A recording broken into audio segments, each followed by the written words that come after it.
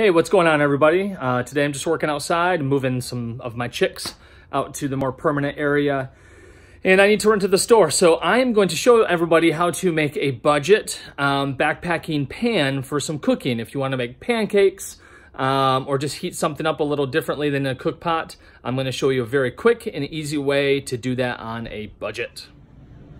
First step is easy, everyone. Go to the store, find a small pan.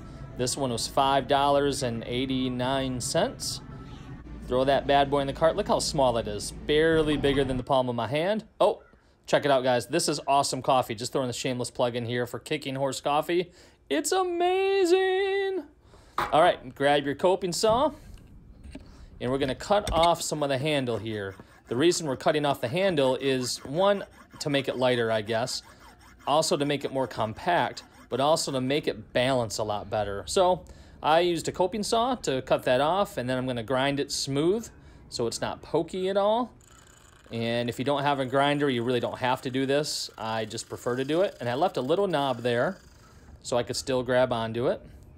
And check out the balance on this thing. I don't have to worry about it falling off my BRS stove. Hope that helped, guys. Keep on hiking. Cheers.